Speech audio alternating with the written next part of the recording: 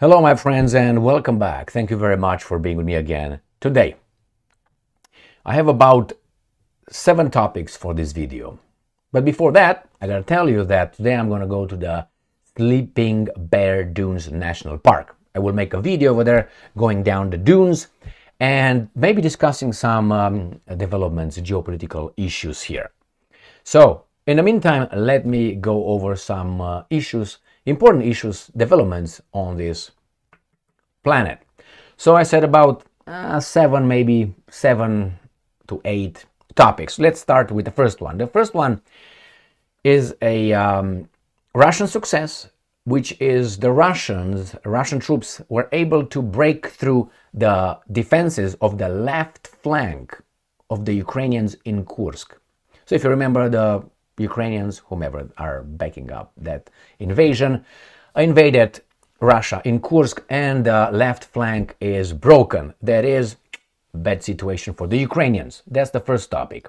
Second one, Russia's, I would say, massive drone attack on Ukraine. We're going to discuss that one. Occurred last night, from the 10th on to the 11th of October. So that's Thursday to Friday. The Russian forces liberate 2 more towns in Donetsk Oblast in the east. That tells me that these guys break the front over there.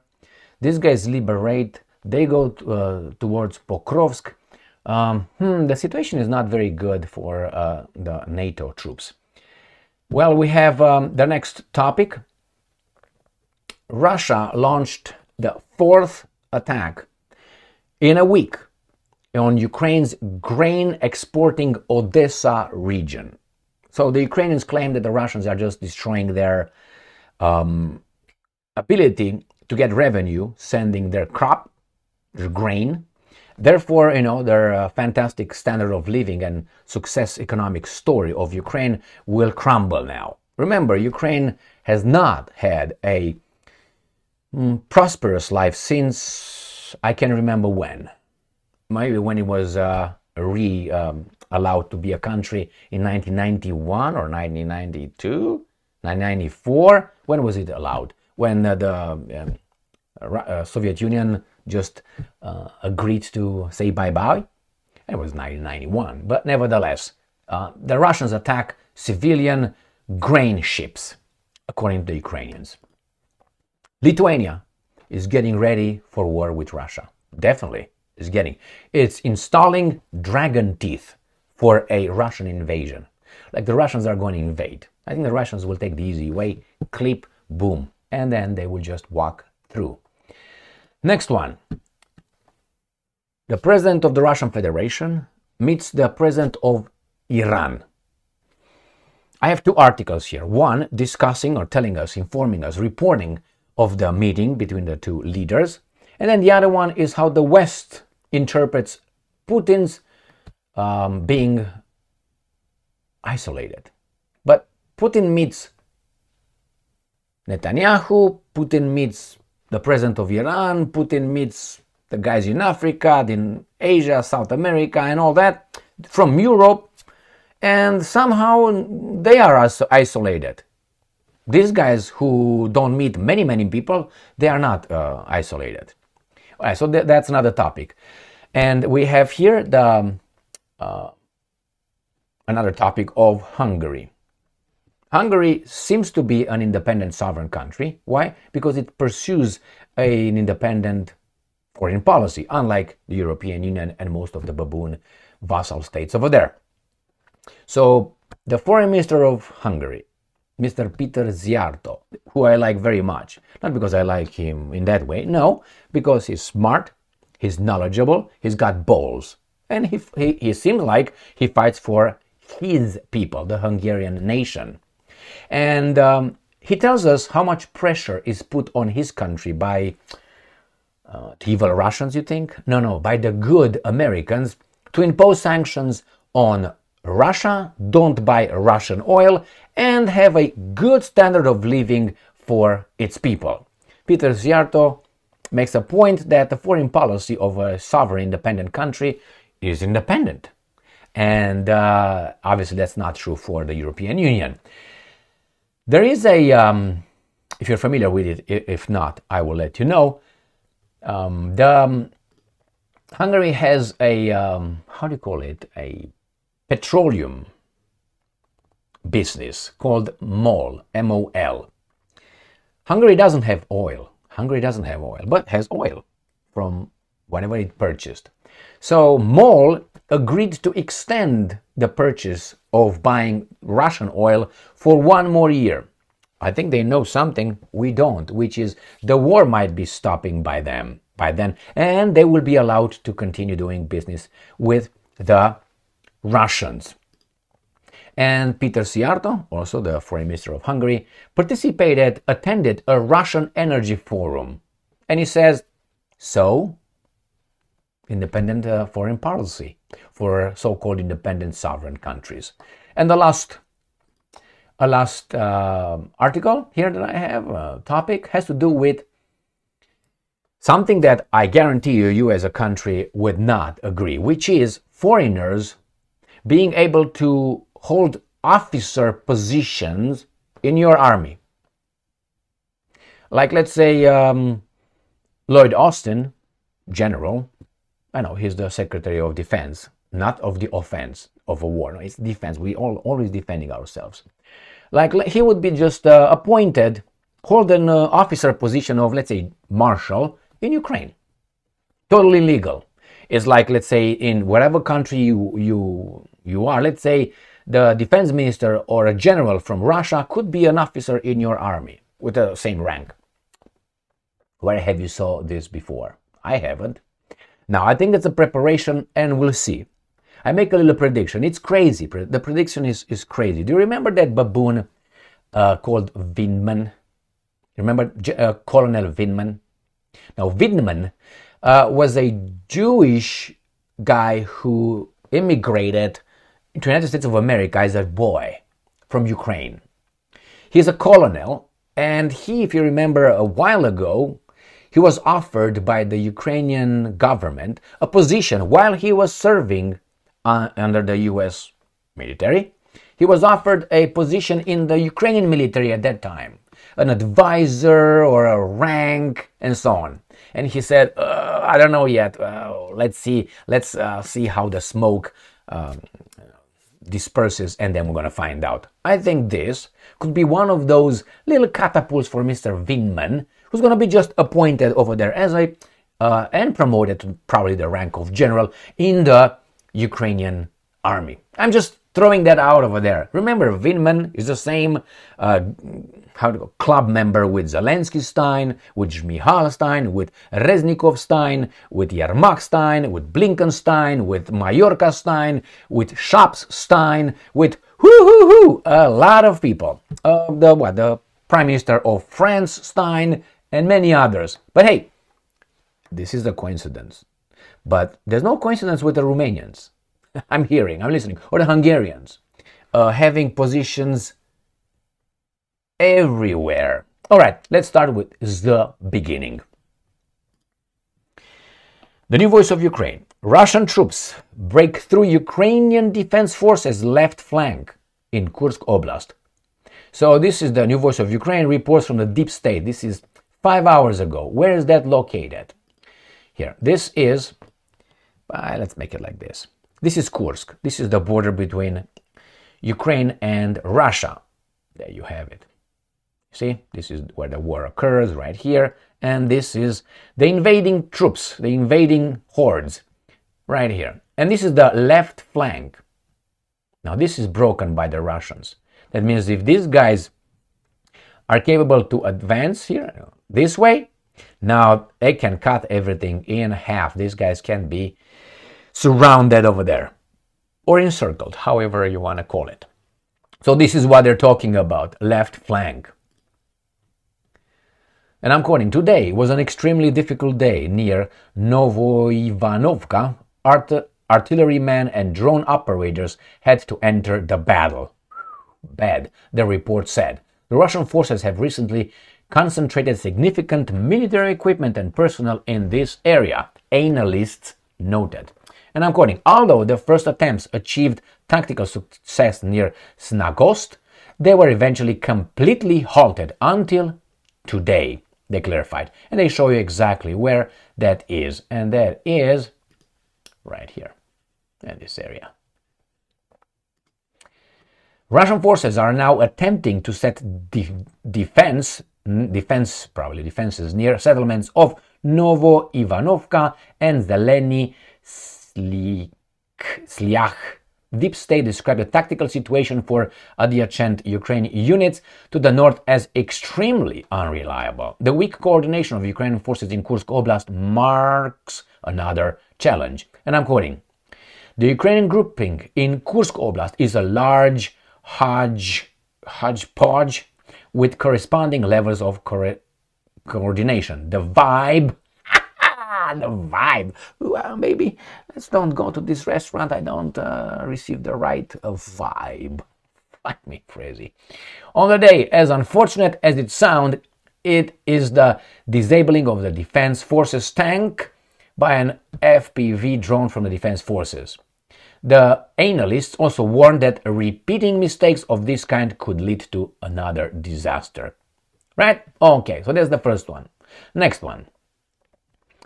Ukrainska Pravda. This is from today, 11th of October, Friday.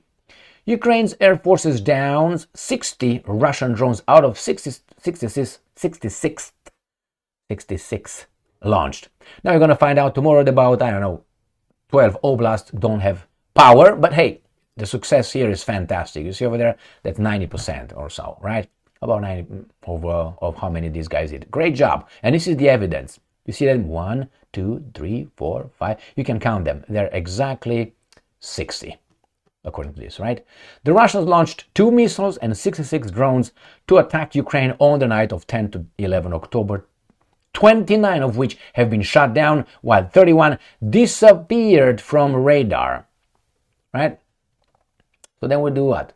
So we do exactly 60. The enemy attacked Ukraine with an Iskander-M ballistic missile launched from temporarily occupied territory of Crimea, a Kh-31P air-to-surface missile from the airspace of the Black Sea, and 66 attack drones launched from Kursk, Russia, during the night of 10 to 11 of October 2024.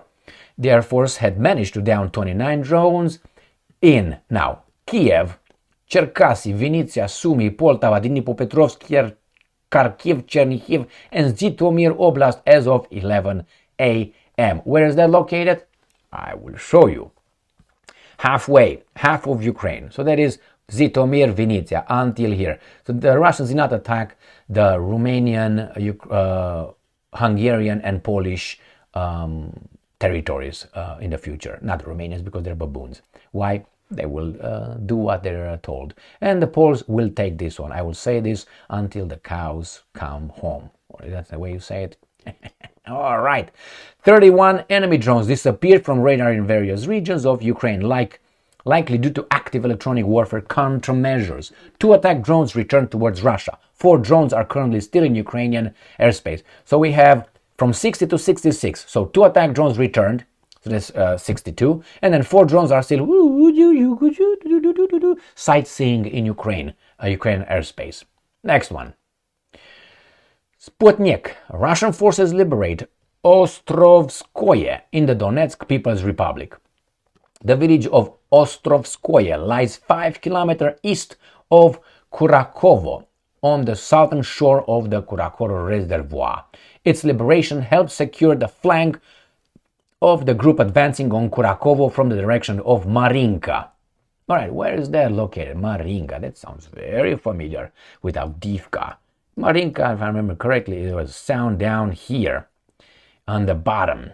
Marinka, right here. And this is what we're talking about, the reservoir. This is Marinka. You see it? Hey, you see it?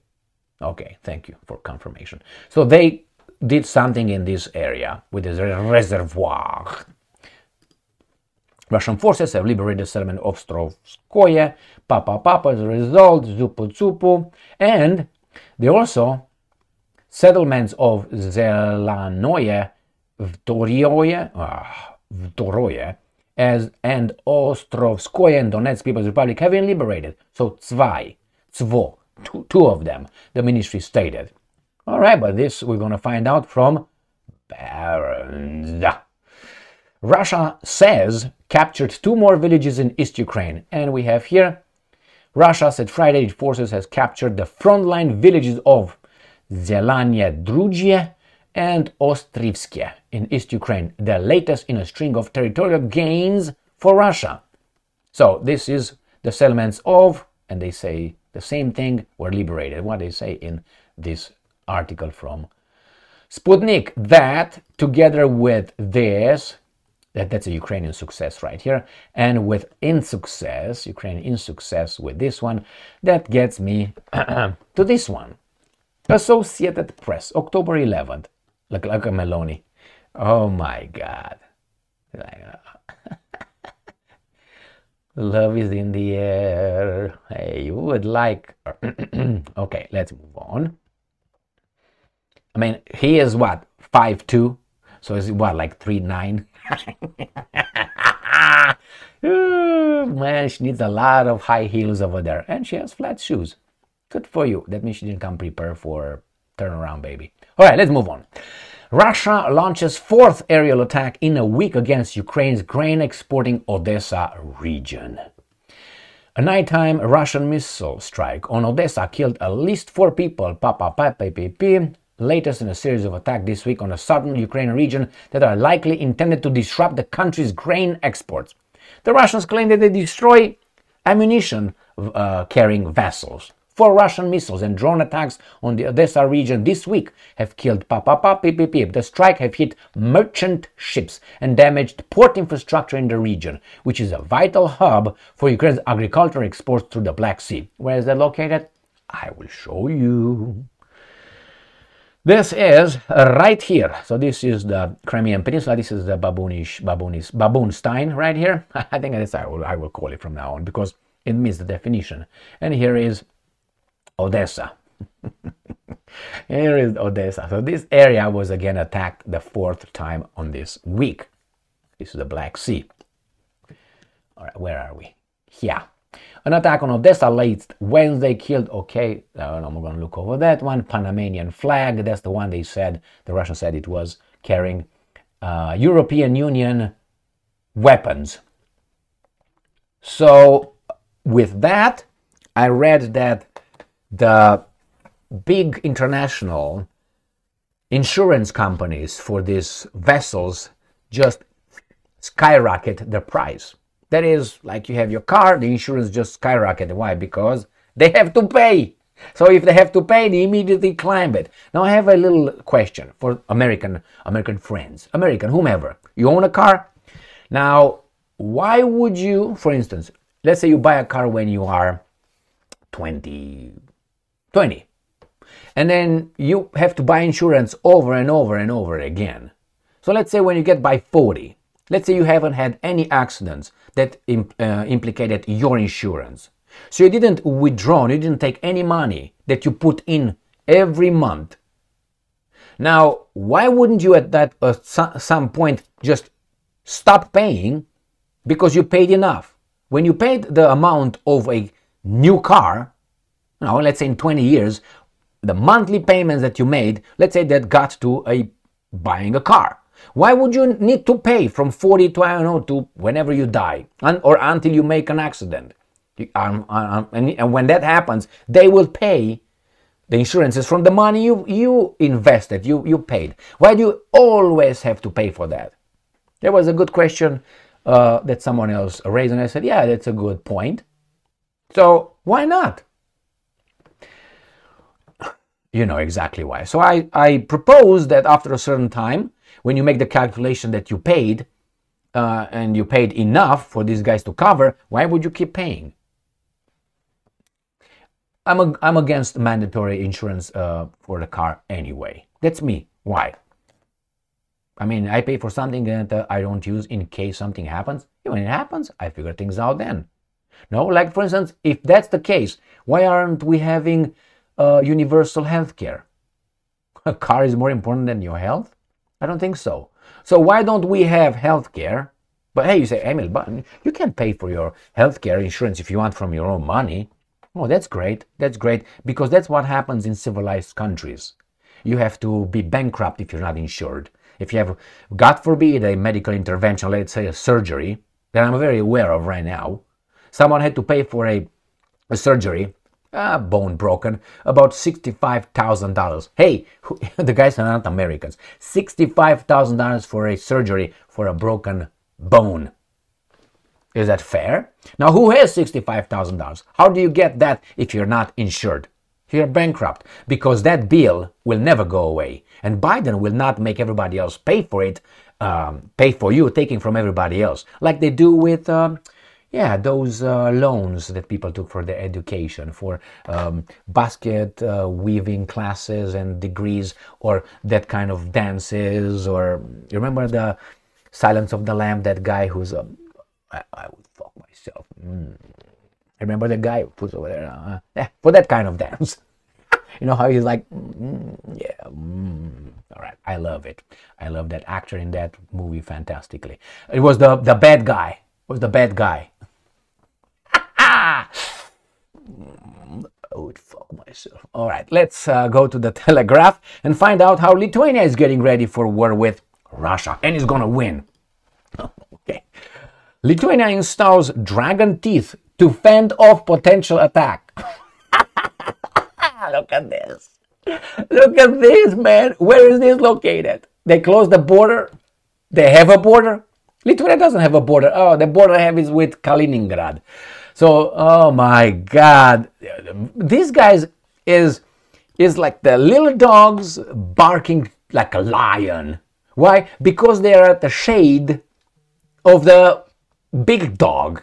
It's just, as I said many times, if you watched Simba, the Lion King, little cartoons, whatever you want to call them, and it was Scar, the great lion, and it was Simba, the lion.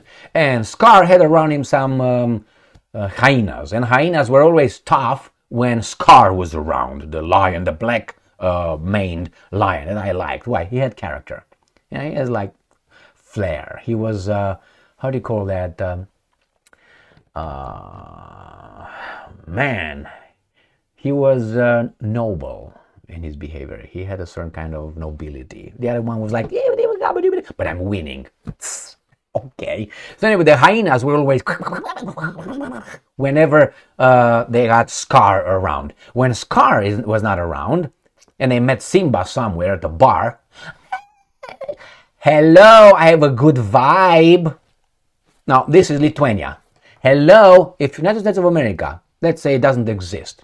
I'm not saying it doesn't exist. Do you think Lithuania will do the same thing? Do you think these countries all around the world would speak to Russia, the guys who dare right now to speak with Scar as they dare? Do you think they will just speak like that? No, they will speak normally. They will come to their senses because they will know the proportion. Who are you?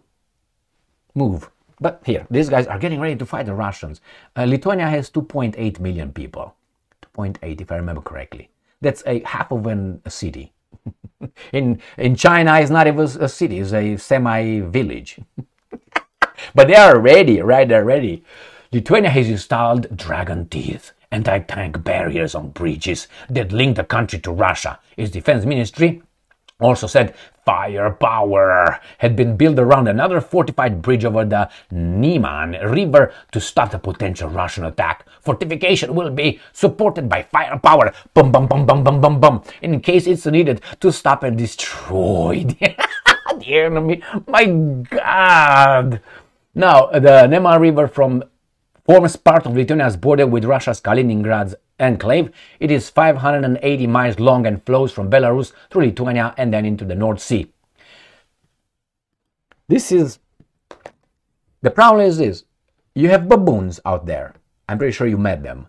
And the baboons don't know sizes, don't know history. I mean, probably they know one size fits all. Okay, so they don't know this kind of thing. They don't know Lithuania. When they say Baltic states, they imagine, oh my God, Baltic states together have a total population of 6.1 million people. They want to fight the Russians. And it's Estonia. Estonia wants to fight Russia. Estonia, I think, it has about 1 million people. Estonia has 24% of its population ethnic Russians. And they want to fight the Russians? Imagine how many people you have over there that maybe they don't swear allegiance to your bullshit. So people don't know these kind of things. That's why when they say, well, the Zulu Empire. Why? Most people know about the Roman Empire. Right? So when you say, hey, Zulu Empire, they say, oh, Zulu Empire, yeah. Because the Zulus have a senate, they had buildings, they have columns, you know, they have all kind of beautiful roads that you can still study right now. They have, you know, philosophy, all that, like Rome. No, but they put the name Empire, attach it to, and I gave Zulu because it was a low-hanging fruit. I can give you, it happened in anthropology class at the Michigan State University when I took one of them. I was like, holy fuck, what are you talking about? And the woman professor, she told us about the Zulu Empire, how, yeah, you need about 100 armed red coats to show up and figure things out with the Zulu Empire. Anyway, my friends, let's move on. Let's see what's going on between Putin and the president of Iran. CNN. Putin hails very close links with Iran at landmark first meeting with president as Middle East tensions soar. Why did they soar? We got Al Capone. Russian President Vladimir Putin said he shares very close worldview with his Iranian counterpart, allied counterpart Masoud Pezeshkian. This to me sounds Armenian, the name Pezeshkian. But hey, that's me. As the sanctioned leader held a friendly inaugural meeting just as the Middle East braces for Israel's response to Tehran's latest ever missile attack last week. The meeting at the regional summit in Ashgabat, the capital of the Central Asian country Turkmenistan, also comes against a backdrop of close military ties between Iran and Russia's military in recent years, particularly since the invasion of Ukraine. Okay, so let's see. Iran has supplied, now this is a given. From we don't know, likely, now it's a given. Iran has supplied thousands of Shaheds. Yeah, they purchased them. And the missiles, I want to see if they have missiles. They have missiles too. All right, here. This is a statement already. Iran also recently transferred short-range ballistic missiles to Russia to use in a war against Ukraine. CNN reported in September making significant escalation. Let me see if they reported it as being a fact or it's just, maybe, yes, could be. It doesn't work. All right. We are actively working together in the international arena, and our assessments of events taking place in the world are often very close. Since Ukraine, the two countries, boop, boop, boop, obviously they work in the BRICS. There's going to be in the BRICS, right? There is a perception in Moscow that Iran can reach Russia and about the tools of evade sanctions. TTT being part of BRICS, that's good. I want to see how these guys reported. So this guy attended October BRICS summit in Russia, was invited, and he will, where the two countries are expected to sign a comprehensive strategic agreement. You got it? The relations is at all-time high. So this thing with, how do you call it, the missiles, this is reported by some who think that way. And from the think, that's a fact right here. Recently transferred, that's a statement. According to these guys, right, they reported. Next one, let's see how these guys are interpreting this meeting. Semaphore, Putin to meet Iran president as Russia flexes diplomacy despite Western sanctions. No, the Western countries, the baboons, the vassal states, they sanctioned themselves, most of them, and they isolated themselves. So it's not like Russia is isolated and flexes diplomacy. But the fact is, the reality is, Putin had more meetings with more countries' leaders than Biden had. I'm not talking about the United Nations where you go over there and you meet them like that or something. No. Like in your country, visiting your country. How? Look at they had the African summit, about what, 52 countries showed up out of 54 with leaders, prime ministers, and so on. That's one of them. BRICS. They're gonna have they're gonna organize the summit. Not only that, he meets Iranian president. He met Netanyahu a while ago. He speaks with these guys. He doesn't speak with about what? Because those guys are not allowed to speak with him. Not because he wouldn't. He can speak with everybody, but the other guys got the order not to speak with him. We have to isolate him. So remember, I always give you this example. The West isolates Putin. How? We got a world with about 193, 194 countries. Correct? Correct. Now let's say that's a party.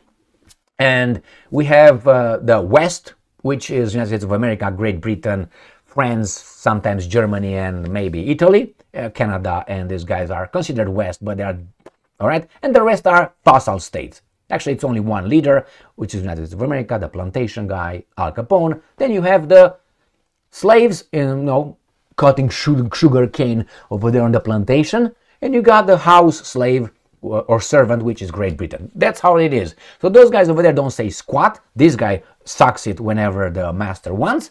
And that's the plantation. There's about 30 to 40 countries. That's about it, out of 193. So let's get 40. So these guys, the 40, show up at the party, and all together in the party, that's 193 people. And you're 40. So how much is the other one? So it's about what? 153. So 153 are over there, Putin included, and we are here 40. And we say, you know what? We're going to isolate that guy. So we're not going to talk to those guys, man. Who isolates who? The 153 are isolated, or the 40 baboons are isolated? So this is the isolation of Putin. Putin speaks with everybody else, 150 countries, and he can speak with these guys as well from the 40 baboons. And the, how's that? Aladdin and the 40 thieves? Ha! That's what I'm going to call them. Just down. So Aladdin, and the 40, was 40 or 42? 40, I think. 40 thieves. That's how these guys are. Oh my God. See? All right. I just farted something online like, ooh. All right. So let's move to the next one. Hungary. Sputnik, Budapest under pressure to end energy cooperation with Russia. Foreign Minister Peter Szijjártó. Why? Why? I met a Hungarian-Romanian woman a while ago, and we're speaking about Szijjártó. And what she told me was that Szijjártó is not a good guy. She couldn't mention any policies, but she said that he dresses in Armani and he's always, that was her problem with him. And I asked, okay, but what policy you don't like about? What did he say? The problem was, look how decent he looks. He's too nice, just nicely dressed, and he likes to be, to respect himself. There you have. You look good, man. Good job. Keep it up. Let's move on.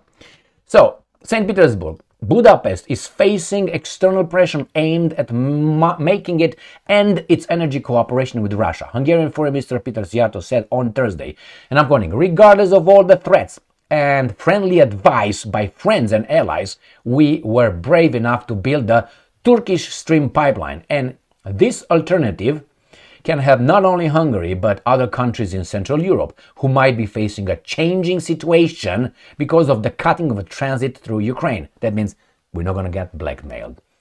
Szijjártó said at St. Petersburg International Gas Forum 2024, we do not mean to replace already existing reliable sources, because you would only replace an existing source in two cases. First, if you are not satisfied with it, or second, if you have a better alternative.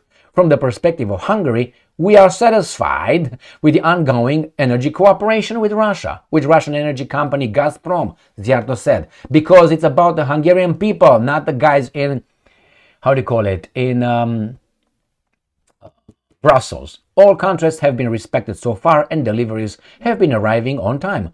Whenever we needed additional volumes, we were able to make an agreement. Secondly, is there a better alternative or not? Is there a better offer? I have to say no. That's what I said. Correct. That's exactly what Mr. Jaishankar, Dr. Jaishankar, who again I like very much, the Foreign Minister of India, said the same thing. We are here in the business of making sure that our people, our nation, has enough for its survival and for its economic boom. Who are you to tell me that? You work against my national interest. So that's the first one. Let's go to the next article. Sputnik, Hungarian oil giant MOL delays shift to non-Russian crude by 1 year. Why? They hope the war stops by then. And the Russians or the other, whomever All right. Hungarian oil company MOL expects its refineries in Hungary and Slovakia to be able to switch from refining Russian to non-Russian oil by the end of 2026, a year later than planned because certain projects have been postponed. MOL's Vice President for Strategy and Sustainability, Viktor Sverla, said, "There are investments underway that we could increase this to 100% by the end of 2026. Sverla told Reuters Thursday, MOL can refine up to 30 to 40% non-Russian crude oil at its refineries in Slovakia and Hungary, and DPA, Hungary's foreign minister, defends attending Russian Energy Forum." Peter Zsiarto, much younger here. And you can tell by the tie that Mr. What's his name? Zsiarto is doing good. Don't you? Don't you think? Look at that. Bond. James Bond. And here. Ooh, my name is what? My name is what? Slim Shady. And here it is. Foreign policy is a part of sovereignty, and we allow no one to restrict this sovereignty, he was reported as saying. Correctly? Correctly. Now look at how independent your country is in Europe. The foreign policy of each country in the European Union has the right to have an independent foreign policy. But nevertheless, you can't jeopardize the European Union's, safety and security. That gets me to the last article, coming from Ukrinform. Foreigners to be able to hold officer positions in AFU. Rada's decision. The Verkhovna Rada has adopted a law regarding the procedure for military service by contract for foreigners and stateless person in the armed forces of Ukraine, the state special transport service and the National Guard, which allows for the possibility of serving in officer positions. Got it? Got it. The law addresses critical issues regarding the service of foreigners in the armed forces of Ukraine, the state special transport services. So that means if tomorrow, if this guy says yes, that's the way it's going to be. Tomorrow, these guys decide that they make a little department. Let's put a department within the Ukrainian armed forces, and they call it Zapakapa. And in Zapakapa, they say anybody from NATO, officers NATO, could go over there and serve. They do in Zakapaka right there. Zakapaka will be full of foreigners with their officers. Who are the officers? NATO officers. Or we're going to have the Vinman, that baboon, being appointed somewhere over there. So that is bringing NATO troops, normal, and their commanders under, that department, Zapa Kappa. Thank you very much for being with me again today. Stay strong, stay smart, look for the truth, and be just.